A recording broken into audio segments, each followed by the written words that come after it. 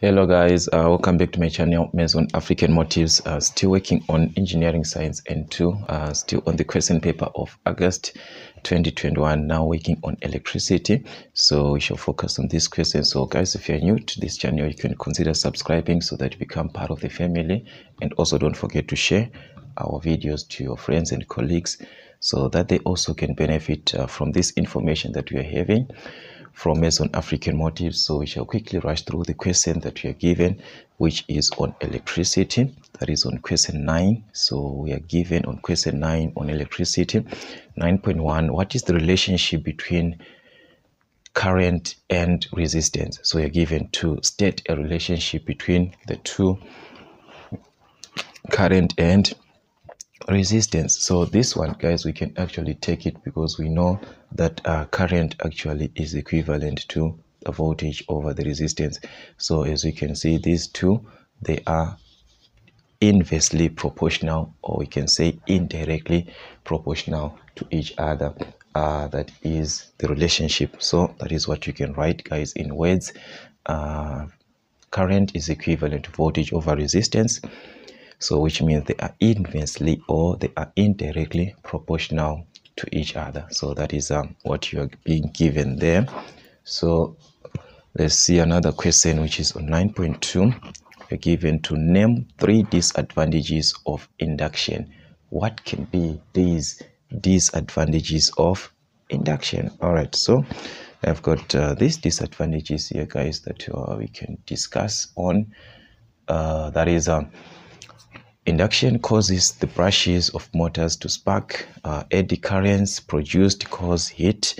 We've got electronic apparatus can be damaged by lightning at a distance. Okay, may cause malfunctioning of electronic apparatus, which is the instruments which are being used for that. They can be malfunctioning, that is, cannot function properly with the due season or with due time.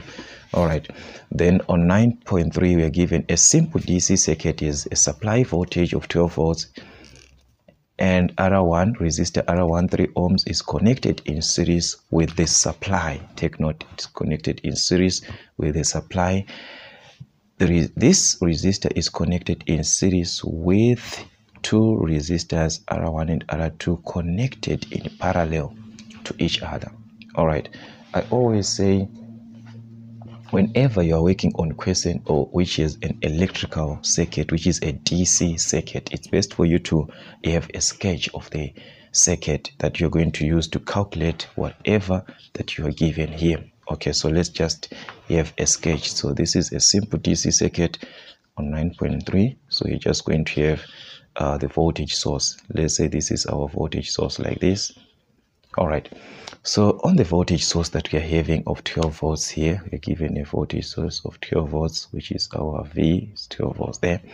We have a resistor R1, which is connected in series. So let's say this is our R1 like this. All right, that's our resistor R1 of 3 ohms. So this is our resistor in series. Then further, this resistor is then connected to 2 resistors which are in parallel. So how can we connect these 2 resistors in parallel? Okay, let's just have something like this so that it can go back here, so that we can connect our resistors together in parallel like this, because these 2 resistors are in parallel. So this is something like this, guys. These are the 2 resistors which are in parallel like this. So we can connect back to the source. All right, so now it's something like this. So now it can make sense. So these are the 2 resistors in parallel. That's R2 and R3. So now we can just write the values of the resistors because we are given the values there. R2 is 6 ohms. You are given R2, which is 6 ohms. So this is 6 ohms like this.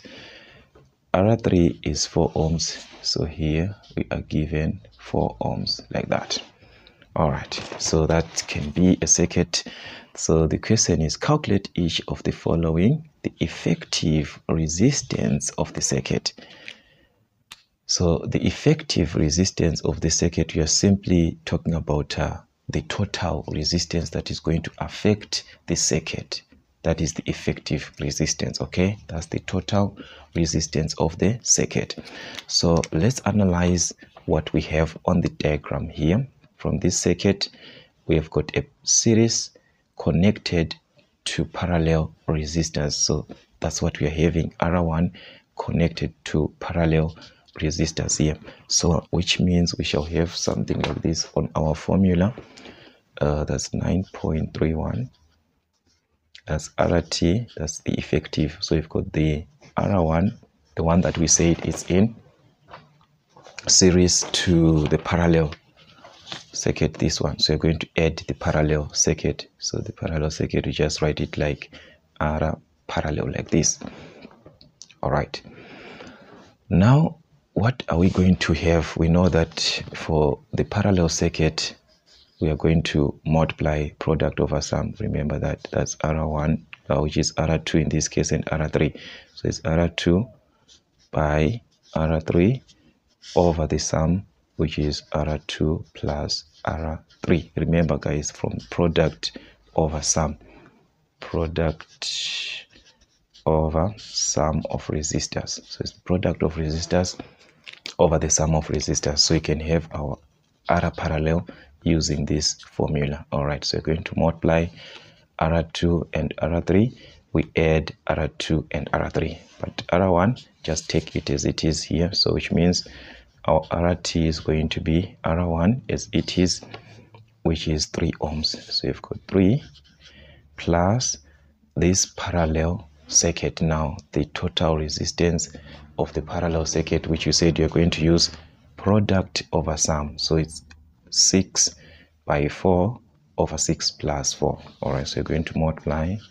That's product 6 times 4 over sum 6 plus 4. That is the concept, guys. So what are we going to obtain now? That's the question. So let's try and simplify this part first. Using our product over sum, you can use our calculator. 6 times 4 over 6 is going to be 24 over 10, which is something like 2,4. But your calculator can just give you the exact value there. So adding also from your calculator, you're going to obtain 5,4 ohms. This is resistance. So you've got the total resistance of the circuit, which is the effective resistance of the circuit that you're given.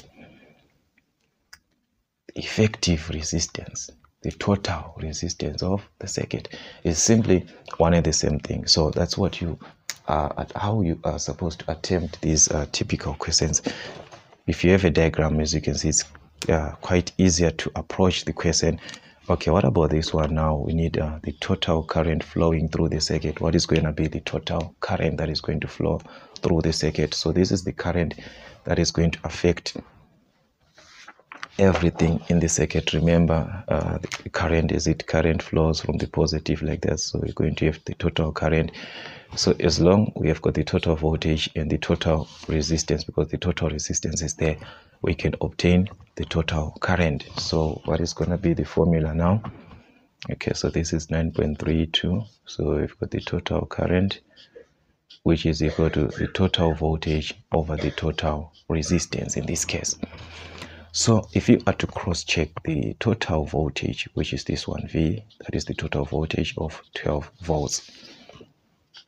So I'm going to have 12 volts over the total resistance. So total resistance, we wrote it here.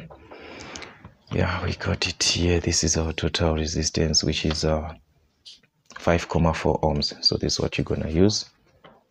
So divide by 5,4. What are you going to have now?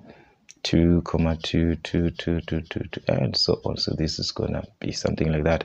So you can just round off to 3 decimal places, which is going to be 222 amps.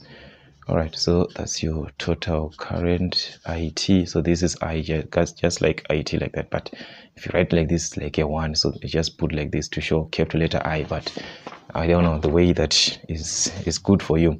That's how you're gonna write it. Okay, so don't freak out about that sign. You just write the one that you are good at. Okay, let's see another question. What do we have here? The current that is going to be flowing through 6 ohm resistor. Okay, so which means we have to locate this 6 ohm resistor from our circuit. Where is our 6 ohm? 6 ohm, this is one here, which is part of the parallel circuit. All right, so there is something that we should know in a parallel circuit. We know that in a parallel circuit that V parallel is the same.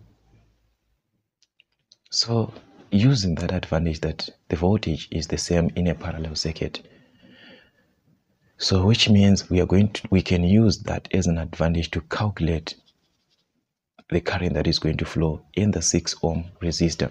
So let me just first write the formula down so that we can now apply this together. So I'm just going to use this. The current which is in the 6 ohm resistor, this is 9.33 is going to be the voltage which is of the parallel circuit, because we said is the same, the voltage is the same, divided by the resistor which is this 6 ohm, but this is what R2, so I'm just going to write it as R2 like this. All right, so where now are we going to have this V parallel? Okay, there's something that is good about it. The current that flows here is the same, so the current that is going to flow here is going to be the same that is going to flow even here throughout the circuit.